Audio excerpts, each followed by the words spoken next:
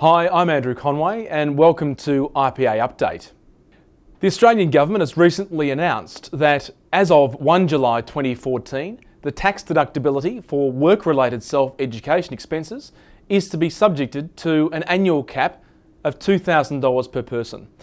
We believe that the proposed reform is short-sighted because it overlooks the ongoing need for continuous professional education and training. We have taken a very strong, direct leadership position on this important topic in opposing this reform. We're very concerned that this move will place a handbrake on individuals enhancing their own skill base. This will have a massive economic implication. The ability to include self-education as a deduction is critical to maintaining Australia's international competitiveness. To do otherwise, in our view, would be to accept mediocrity. We should be striving for excellence as opposed to a short-term tax grab, and upgrading one's skills, especially in the accounting profession, where we know the need to develop and maintain currency is paramount and is amongst the highest expectations of all professions. There is also a need for some of our members to undertake self-education to actually meet the government's own education and eligibility requirements for things like the new AFSL limited licence regime for accountants or the commercial law requirements for the Tax Practitioners Board. Another concern is whether conference expenses will be included as part of self-education and therefore be subject to the $2,000 cap. The current law allows for conference expenses to be deducted under the general deductibility rules, rather than the proposed self-education regime, which already excludes the first $250 of expenditure. This proposal will detrimentally impact on many professions, not just in ours, and it's an important matter that all professions are banding together on.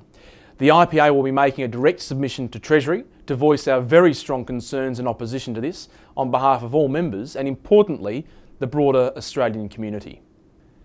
In 2012, the Institute of Public Accountants introduced I Love Small Business Day with a very special event in Canberra, providing all federal parliamentarians with a large wish list of items for the Parliament to consider to ease the regulatory and compliance burden on Australia's small businesses.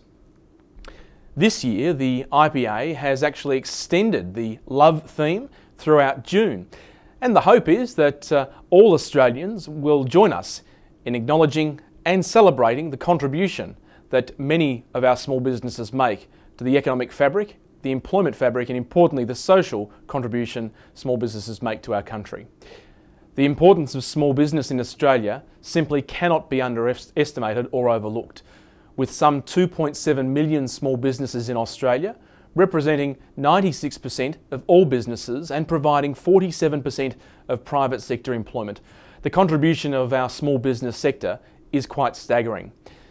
And the IPA is compiling the 2013 wish list as we continue to advocate for the needs of small business, particularly in the areas of a fairer and simpler taxation regime and the overwhelming need to reduce the regulatory burden of small business, to reclaim the kitchen tables of small business owners and operators. Just think, if small businesses were unshackled from today's compliance burdens, how much more time and energy they could put into growing their businesses and to making an even greater contribution to the Australian community. This year, in addition to the official day of June 30 as the National I Love Small Business Day, we will be holding the IPA's and indeed the country's first National Small Business Dialogue to be held in Canberra on the 26th of June.